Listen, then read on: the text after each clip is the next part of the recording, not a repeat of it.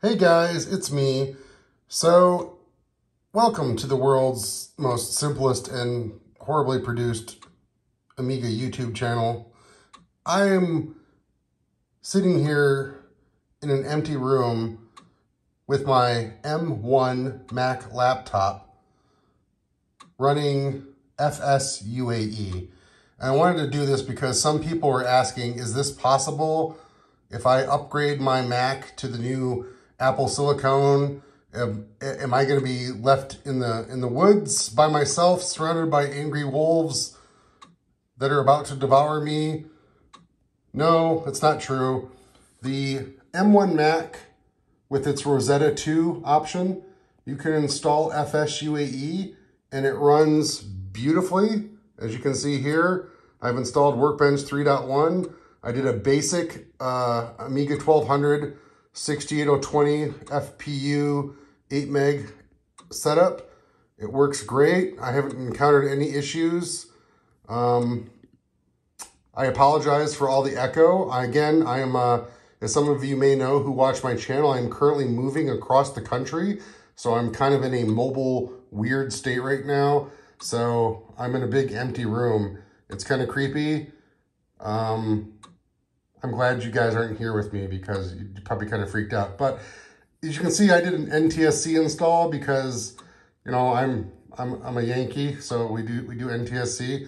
But yeah, so this is an M1 MacBook Air with 16 gigs of RAM and a 512 gig, you know, what do we call it, hard drives or SSDs or I don't know what that, whatever Apple calls it, that's what it's got. And it runs beautifully. It runs great. I was able to install Workbench 3.1 using FS UAE, the latest version. And as you can see there, not logged in, it's working fantastic. And it doesn't seem to be causing any kind of crazy triggers or weirdness in the M1 Mac. So yeah, if you're gonna jump on board to the new Apple train with their new M1 chips, you don't have to worry about leaving your emulated Amiga stuff behind until the guys over at the FS UAE can update their code to run natively with the ARM stuff, which hopefully they can. I mean, I know it's a big deal, especially the JIT stuff was going to be a major undertaking. It doesn't really matter. The Rosetta 2 stuff with FS UAE is working great. Now, this is a big point I should make. Rosetta 2 is not going to be here forever. At some point, Apple will discontinue Rosetta support. Probably not for at least a couple years. Probably looking at around 2 years based on what they did before when they transitioned from PowerPC to Intel. So just know that while FSUE does run great on these M1 Macs, eventually Rosetta is going to go away and all of this will stop working. So FSUAE has got about 2 years to make sure they figure out how to make a native Apple SiliCON version of their software. Now, I could be speaking out of my butt on this. Maybe FSUAE has already talked about supporting M1 Macs native. And I apologize if I'm getting that wrong, but I'm just saying, right now, as it stands, you know, this works, but once Apple discontinues Rosetta, this is not going to work anymore. You won't be able to launch your Amiga emulation. So hopefully FSUAE guys are working on getting this emulation running on Apple native SiliCON with JIT support.